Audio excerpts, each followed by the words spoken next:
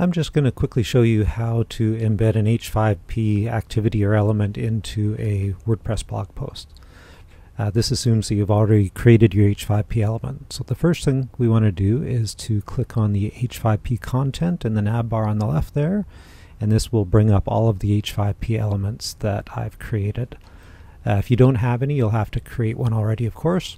But I've already created a number, so I'm going to click on this one element, which is a VR tour, but this method will work for all different H5P content. And what I want to do is select this little bit of snippet of code in the square brackets and right mouse click on it and copy that.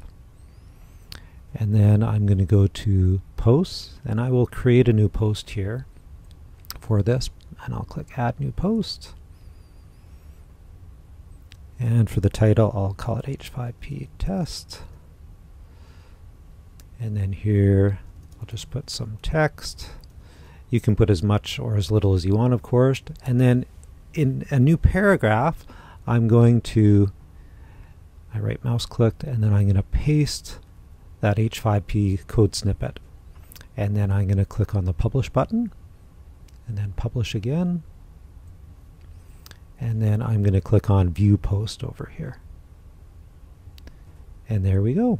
I've embedded that H5P element. In this case, it's a virtual reality tour, but it could be a quiz, it could be a video, or anything else. So I hope that's helpful. Have a great day.